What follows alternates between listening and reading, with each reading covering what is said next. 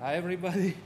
My name is Sergey Shekyan. I'm web application scanner developer at Qualys, and as a side project, I was playing with application layer denial of service attacks and developed a tool which helps you to test your websites, and I'm going to speak about distributed denial of service attacks in general and application layer denial of service attacks in particular.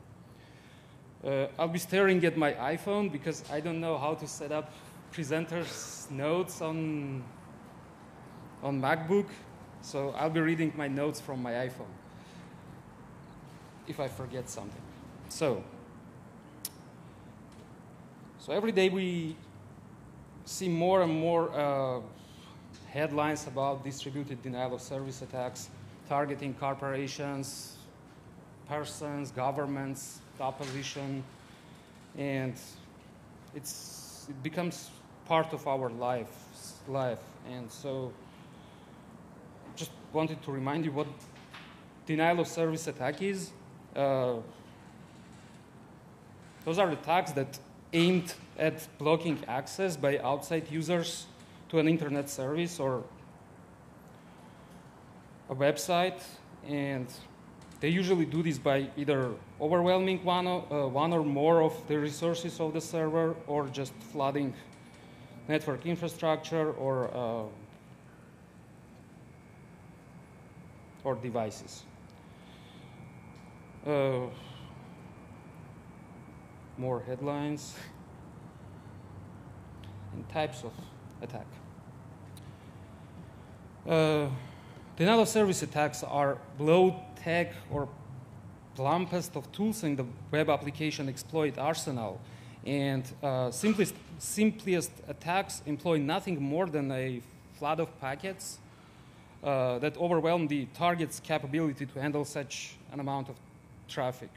And if web application can talk, they might even thank the attackers for unloading them. But I'm kidding, and just the thing is that under such attacks, such dumb attacks, web application itself might never even see the full effect of the assault, because the network stacks or operating systems would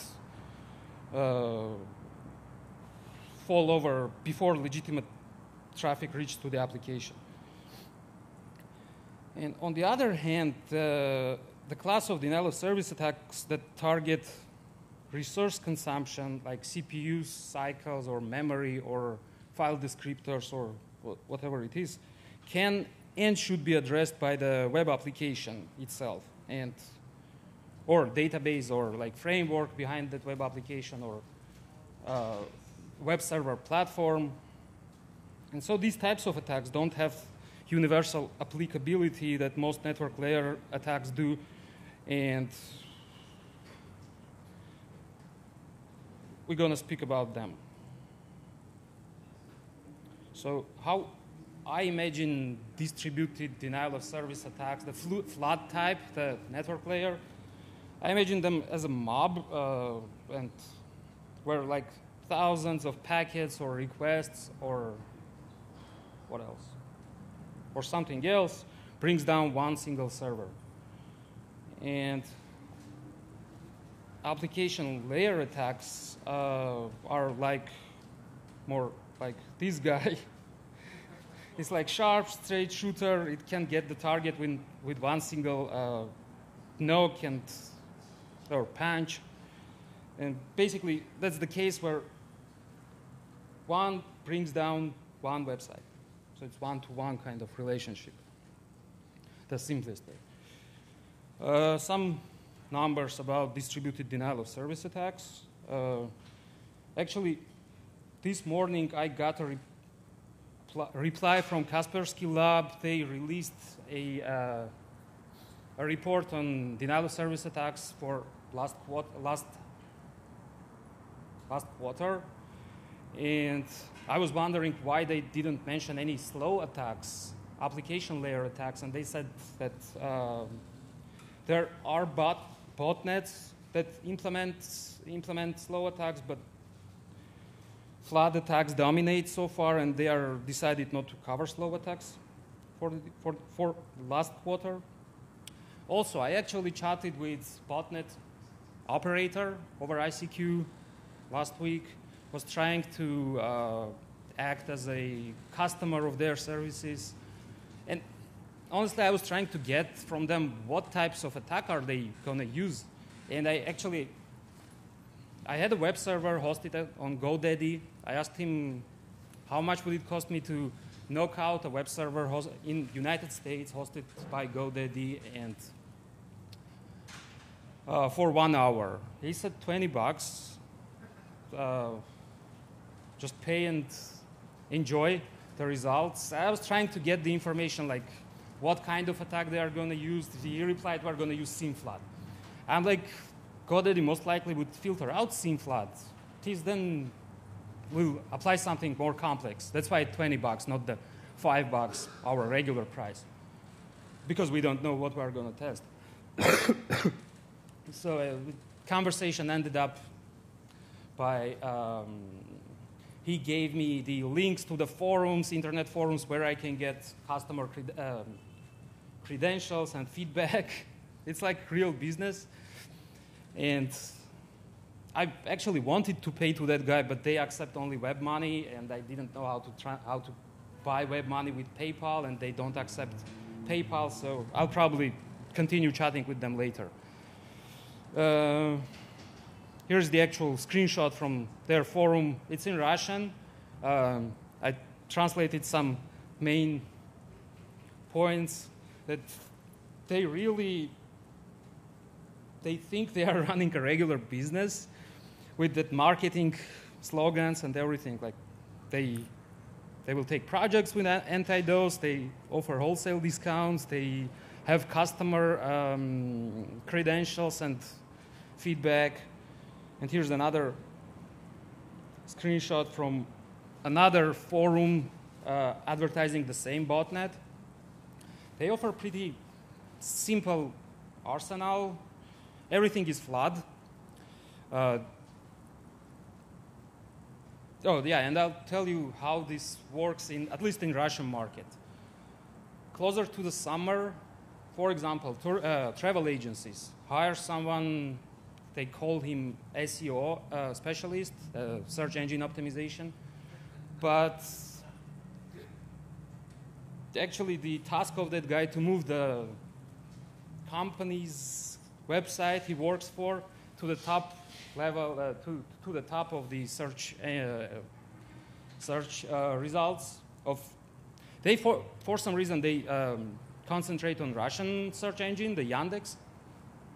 But they all know when the Yandex updates their database every day at some particular time. They call it uptime, update time.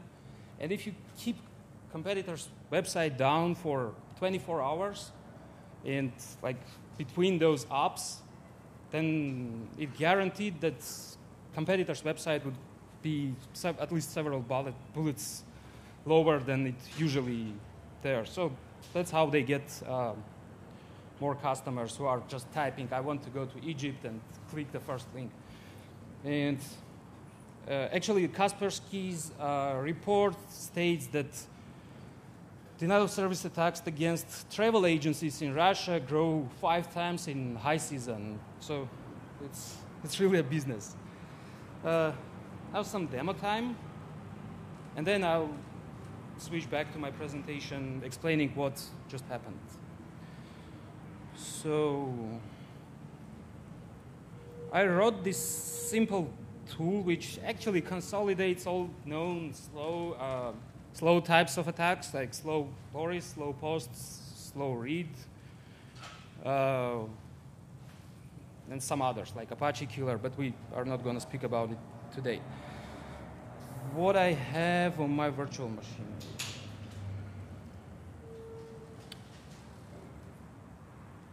So it's a, where is it? First, I'm going to attack an Apache default configuration of Apache server, which I downloaded on Ubuntu using apt-get, and I didn't touch the configuration file at all, except adding some dummy content. And here is the, oh yeah, and I enabled mod status just to see the status.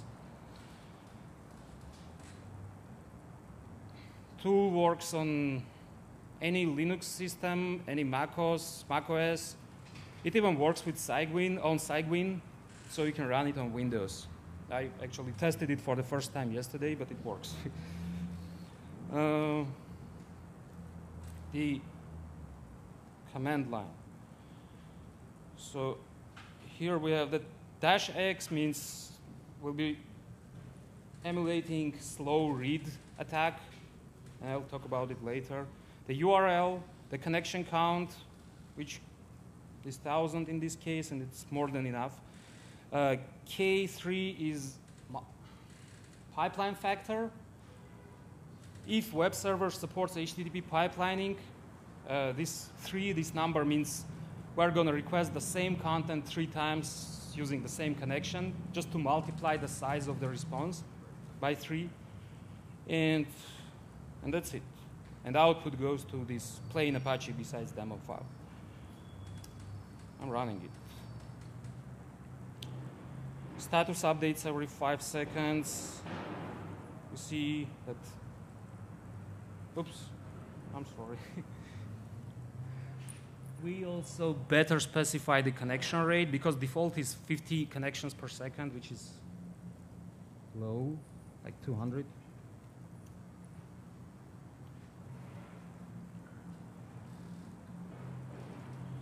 Let's see what happens with Apache. It has this number of threads, connections in the write state. 192.168. What's the IP? Oh, anybody remembers the IP?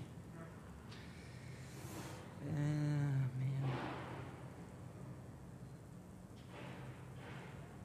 Okay, I'll show you it in here. It's the same server. Oops, no, it's not the same. Now it's the same server, and it's. Does it work? Oh no, it's here. We see it. Oh, here. We can't load the page. Statistic here shows that we have 700 connections pending and connected 293, 2 connections closed, and service is not available. I think it's enough. We can open the output file, which my tool generates. And we see here that on 6th second, service was already not available. If connection rate would, if we set connection rate higher, this could happen even sooner than 6 seconds. We have constant number of pending connections, and we have constant number of connected stuff. I also wanted to show a test against Varnish cache server, which some people might think is securing your website, because well, doesn't matter why. Just will show you what's happening against Varnish web server. So it's the same Apache web server, but it is behind cache, Varnish cache server. We're running the attack.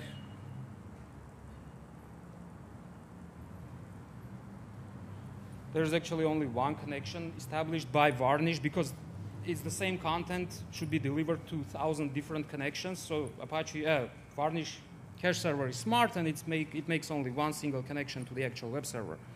But it is already down long time ago. Where is it?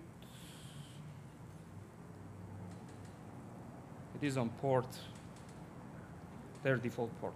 And it's, again, default Varnish server, but I actually didn't find any settings to play with to make it not vulnerable. I didn't spend too much time, but yeah, here. it doesn't even accept new connections. That doesn't even put those connections in the queue.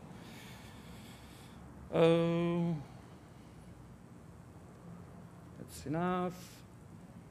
We can open the log file.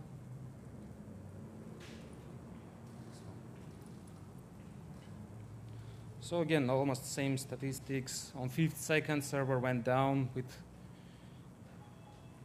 and actually this chart means that you need only 240 connections to knock out the server behind varnish. And not even one single server, but there could be a farm of the servers, and you would think that you are speeding things up by putting a cache server in front of it, but it's actually acting as a bottleneck in this case.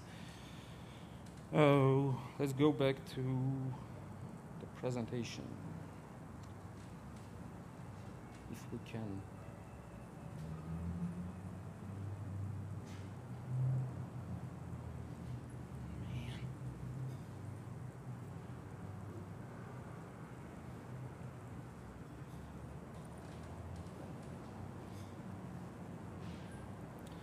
Okay, so I'll be speaking about these three slow type attacks, though there are a lot of other interesting application layer denial of service attacks like SQL injection, which can run or benchmark. What was that? Benchmark, for example, on SQL, on MySQL, and caused a denial of service by one single request, or like keep alive attack, or THCSSL DOS, or hash collision, or something related to regexes. If server-side regex engine is poorly developed. Yeah, mainly I'll be talking about these three types of attacks because my tool supports them. Aim of the attacks. So as opposed to flood attacks or those network layer attacks, these slow attacks are low bandwidth, and theoretically, or not even theoretically, I ran my tool on my jailbroken iPhone. Though it's a long story, that's why I'm not releasing anything for iPhone, but it is possible. And I was able to run it successfully over edge connection, which is much more slower than 3G. And it's edge because I'm on T-Mobile and iPhone on T-Mobile doesn't work in 3G speeds. So yeah, that's it. And yeah, the main thing is that all three slow attacks are aiming at one single thing, to fill up the concurrent connections pool, which is usually relatively small. Before we go ahead, I wanted to remind you how HTTP request looks like, but this RFC notation is not that human readable, so here is an actual example. HTTP request starts with request line, and then some mandatory and not mandatory headers, HTTP headers.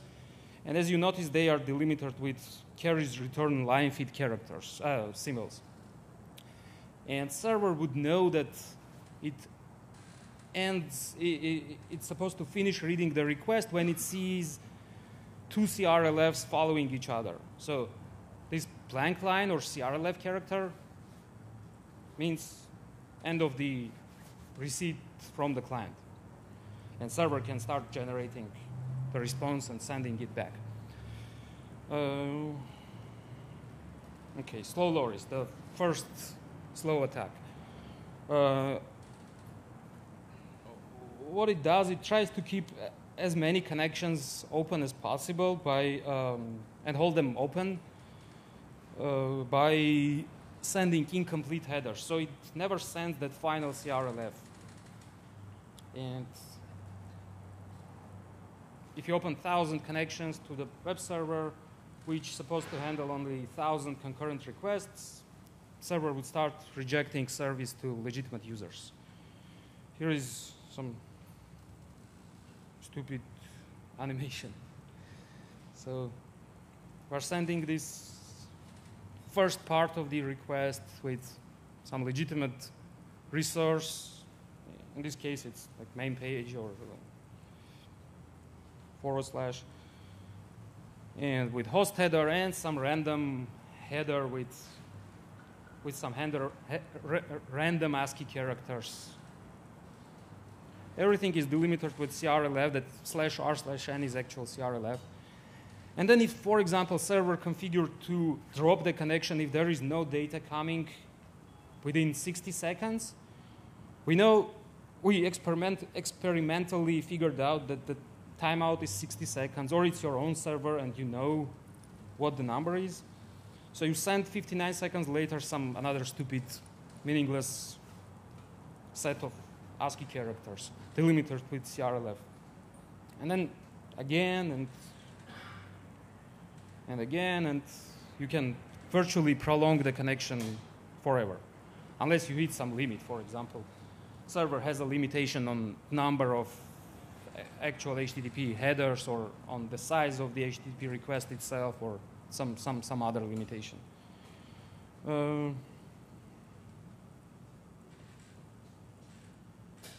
Yeah, and unfortunately, there is no reliable configuration, or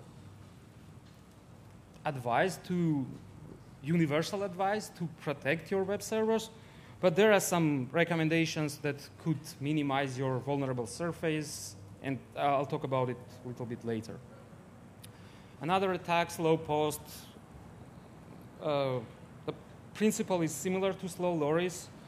It again keeps many connections to the target web server and opens to the server open and holds them open for as long as possible.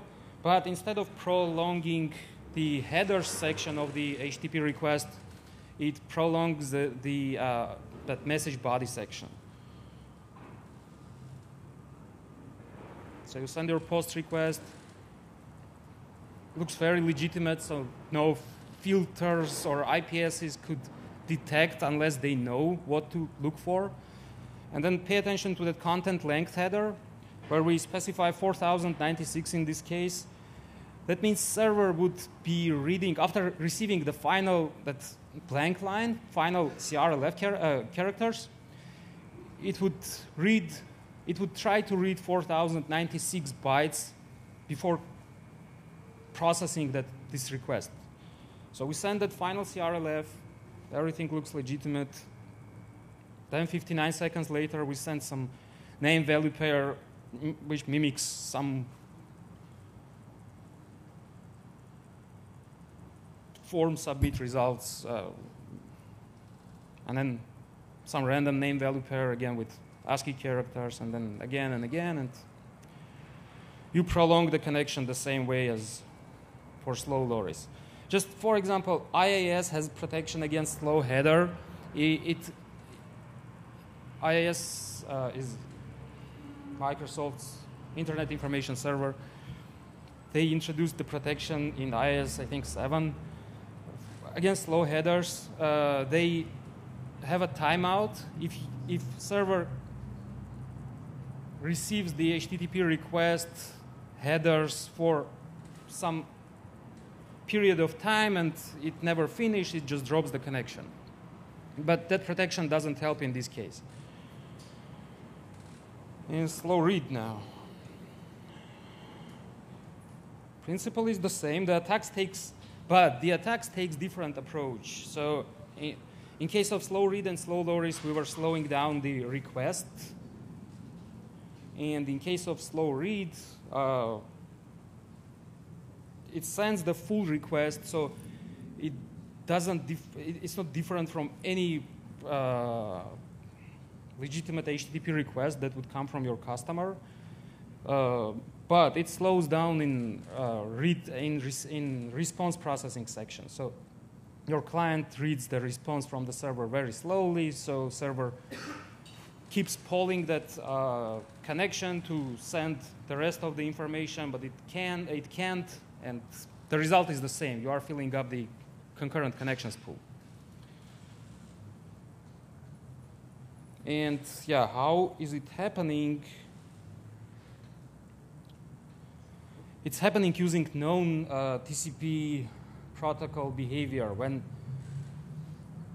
if client says that my buffer is this small, like 10 bytes, for example, the recipient, the server in our case, by TCP protocol, supposed to wait and send probe messages asking, are you ready yet? Are you ready yet? And if client replies with window size 0, which is on the next page,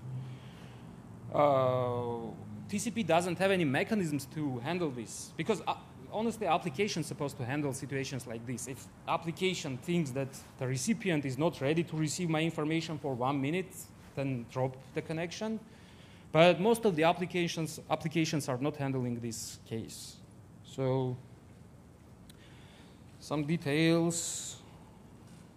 Yeah, the key point is of this attack is to find a resource on the server which is larger than server send buffer, kernel space send buffer, which on most Linux systems is around 65K. So if you find something larger than 65K, then you most likely would successfully attack the server.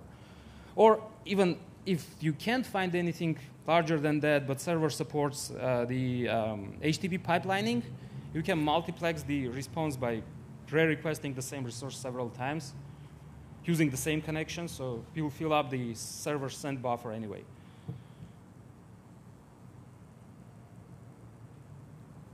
Then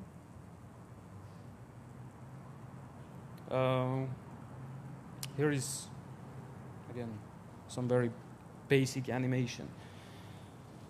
So on your right side is the small receive buffer of the client. On your left side. On your right side is the server with relatively large send buffer, but you are going to fill it up. That's send buffer per connection. So your malicious client requests some big page, relatively big page. On application layer, HTTP request is very legitimate. It can be randomized if you care about not being cached by IPSs or IDSs.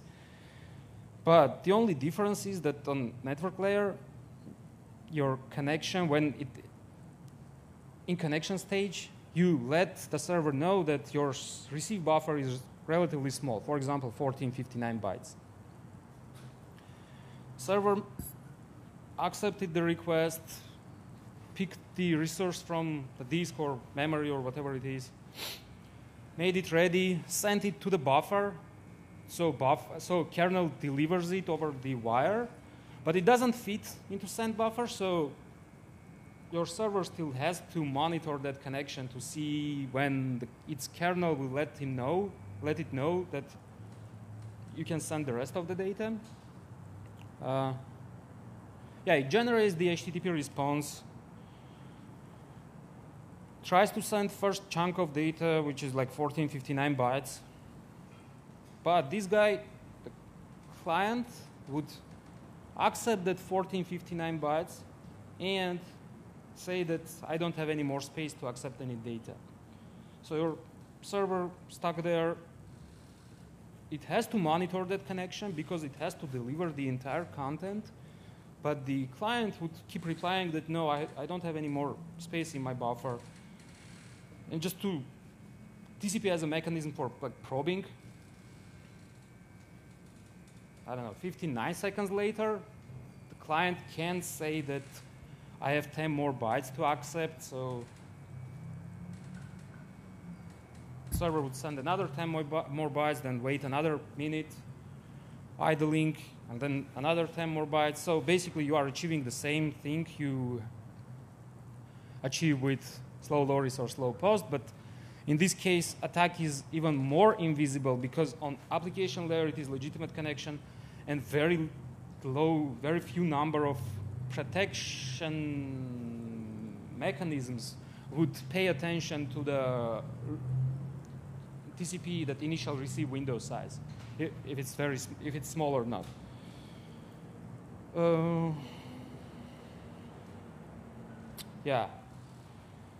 To emphasize the difference between slow read and and other slow types of attack. I just wanted to extrapolate that to some real-life example.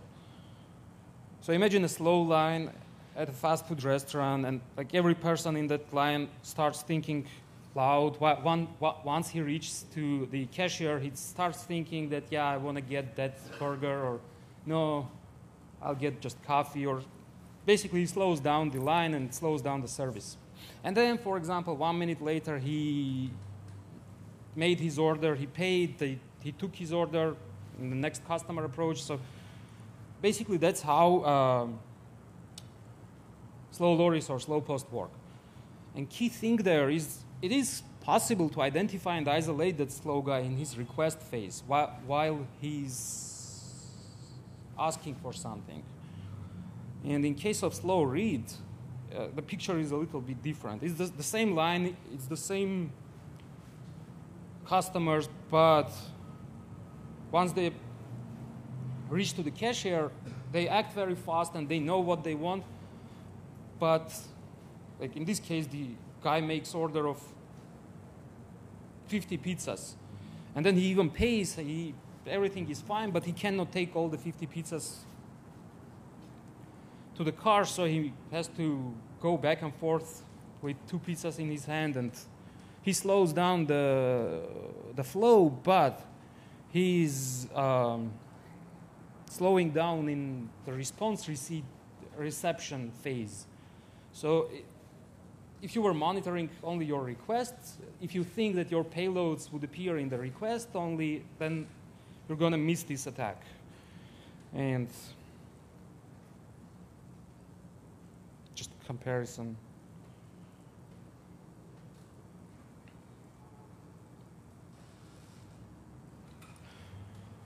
So summarizing, yeah, most defense mechanisms are expecting the malicious payload in the request phase.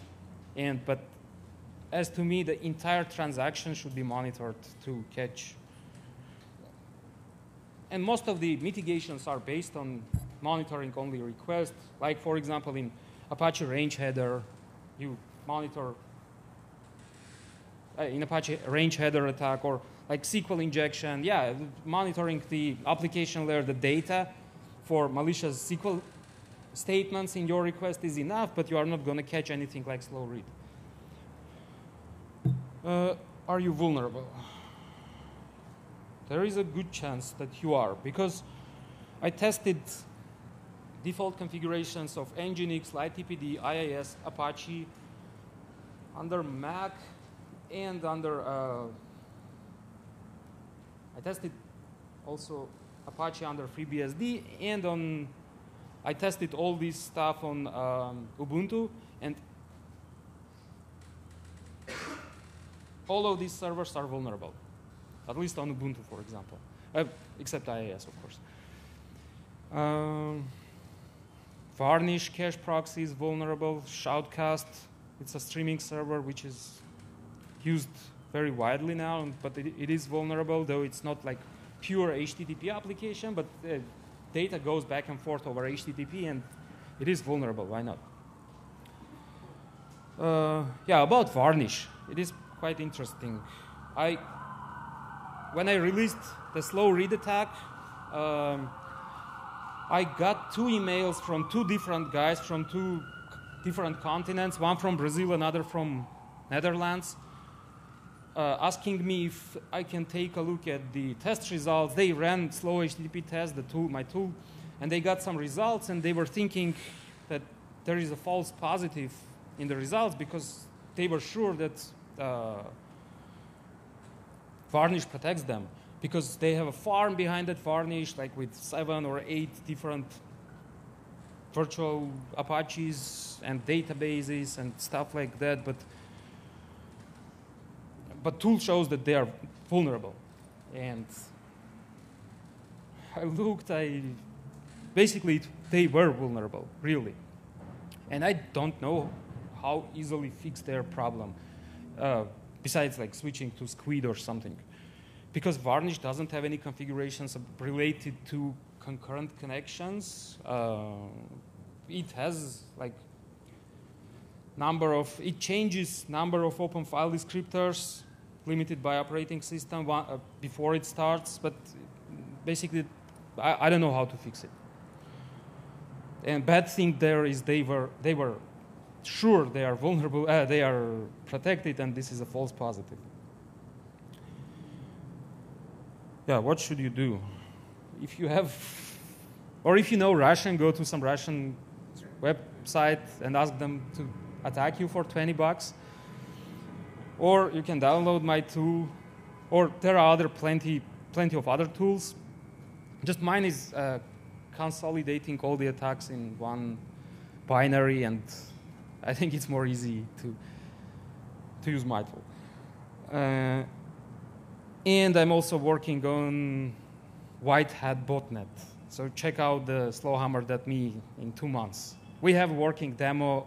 It's a botnet hosted, and bots are hosted in the cloud in different geographical zones. So it could mimic real botnets pretty well. Detection and mitigation. Drop connections with abnormally small TCP advertised window. I don't know how to do it easily because I'm not a big expert in IP tables, but I think IP tables should allow you to do that.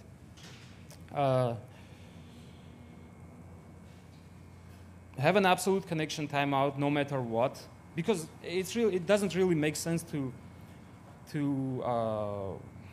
rely on the client when it will close the connection legitimately. Because, yeah, and there is a very interesting thing. Apache has a timeout directive in configuration file, and by default I don't remember. I think it's, for example, 60 seconds. But that Apache would never drop the connection. That 60 seconds means Apache would drop the connection if there is no data arriving for 60 seconds. If you keep sending something byte by byte every 59 seconds, that timeout would never trigger. Limit whatever is possible. If your web application is not supposed to generate like 50 headers with one single HTTP request, or if you know that browser is not supposed to generate anything over 50, then why not limiting it to 50, for example? Or like if you have a login form which submits username and password, and it's not supposed to be larger than 200 bytes, there is no reason to have the Apache's default, which is 2 gigabytes, by the way. So somebody can drop data byte by byte to your URL, which accepts that login credentials for forever. What is it? Yeah, verbs. The same Apache or Nginx or LightTPD would wait for complete HTTP request before analyzing what the verb, the get or post or head or whatever, connect or whatever is there, before they analyze it. So you can have something like fake slow verb specified in your HTTP request, and Apache would be as vulnerable as it would be with post or with get. And because it would never analyze what's written there until the connection finishes, the HTTP request finishes.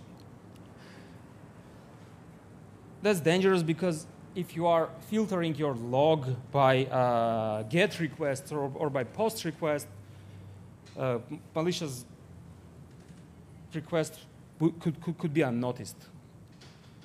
And you just, yeah, what you have to do, it's better to reject anything you don't know about.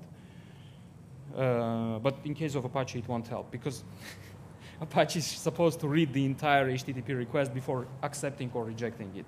If you never finish your request, Apache would never reject it. Yeah, define minimum data rate. IIS has built-in attribute for that. Mod security has, we'll talk about it. on the next slide. What else can you use? Qualys Web Application Scanner has passive detection.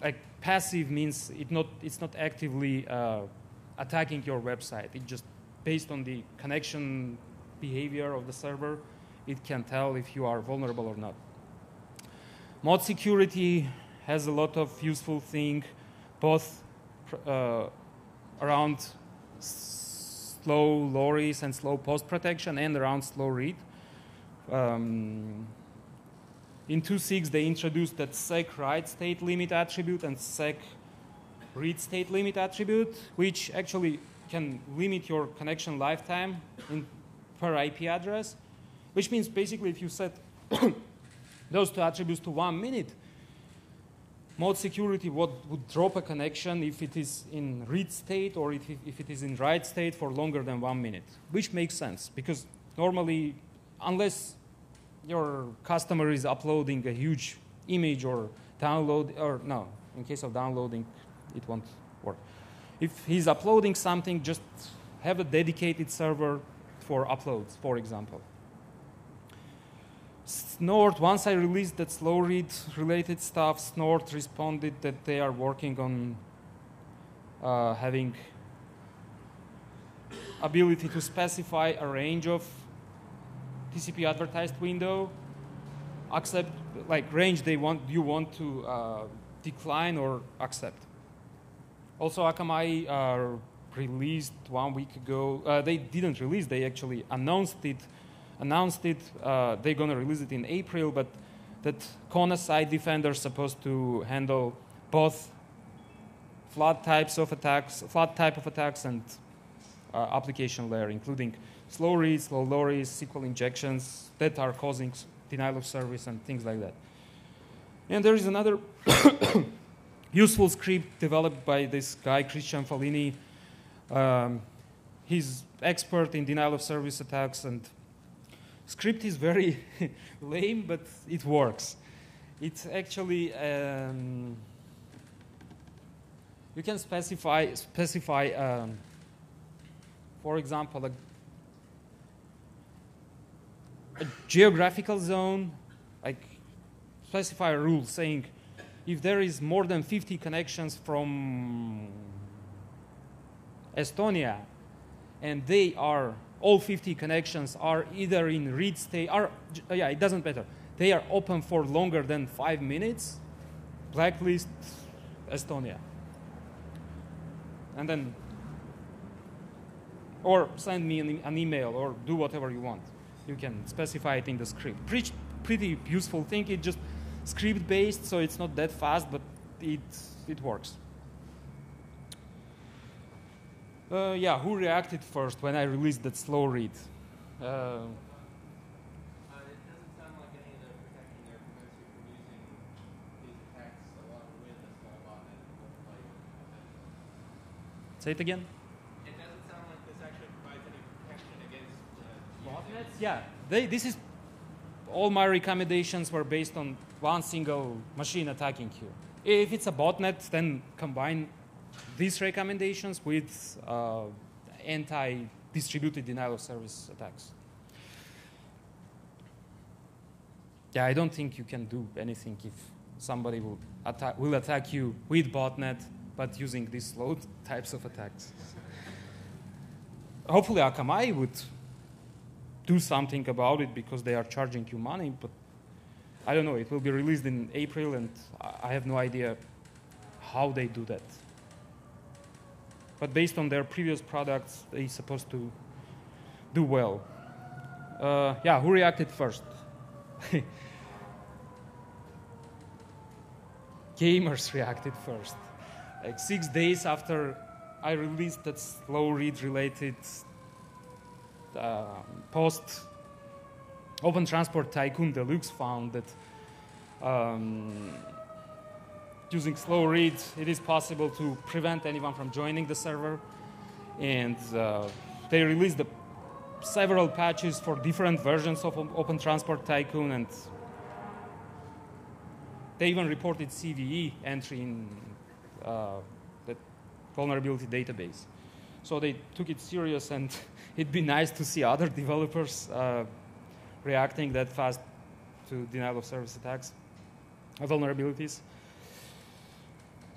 Yeah, and my summary is that hopefully tool I developed and other guys developed would help researchers to concentrate on fixing things rather than developing proof of concept tools, and hopefully people will start paying attention. Or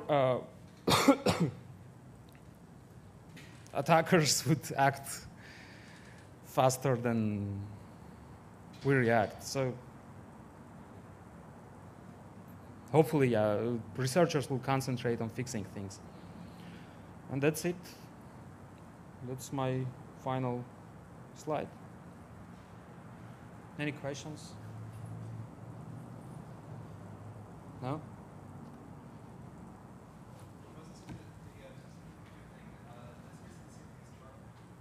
That's what? Yeah, I mentioned the Outpost 24 first. Yeah, Outpost 24 first came up with their SOC stress proof of concept, which was never released. But yeah, they were first talking about it. Then Nkiller 2 developed by DT Hoare, some guy who developed Nkiller 2 tool, implemented that slow read attack. But they both were using row sockets to craft TCP packets by hand in there. Like, I'm talking about technical details. My approach is easier because I'm not using any row sockets, any low-level programming. You can manipulate your client's receive buffer size by just set sock opt by what was that? SO receive buffer attribute. So there is a direct relation between set sock SO receive buffer and your actual window size that would be declared by your TCP IP stack. And also, yeah, my tool does implements the attack on, or it implements it over HTTP, but like any server application could be vulnerable to that type of attack and could be dangerous. Other questions? Do you know any open source models for Apache or Nginx that allows to find that? Nginx has a lot of even built-in attributes that could be helpful because you can limit almost anything with Nginx. Just thing is that Nginx default configuration in Nginx, it is either 2,000 connections per concurrent connections, but on the other hand, at least on Ubuntu, they were not changing the open file descriptors, which is by default is some low number, and by default you are vulnerable, and 90% of people wouldn't even care looking at concurrent connections number or at open file descriptors limit. Nginx is handling pretty well these, at least slow loris and slow post. And for Apache, there is a mod rec timeout, request timeout, which is I think part of mod security. Using mod security should be totally enough to protect your Apache. Also, event npm of the Apache, it used to be experimental npm. What's npm stands for? Don't remember. But that event npm handles, the architecture of that is very well designed, and event npm handles such attacks very well, but thing is it doesn't support SSL connections. So it's not a complete solution. So that's it. Thank you very much for voting.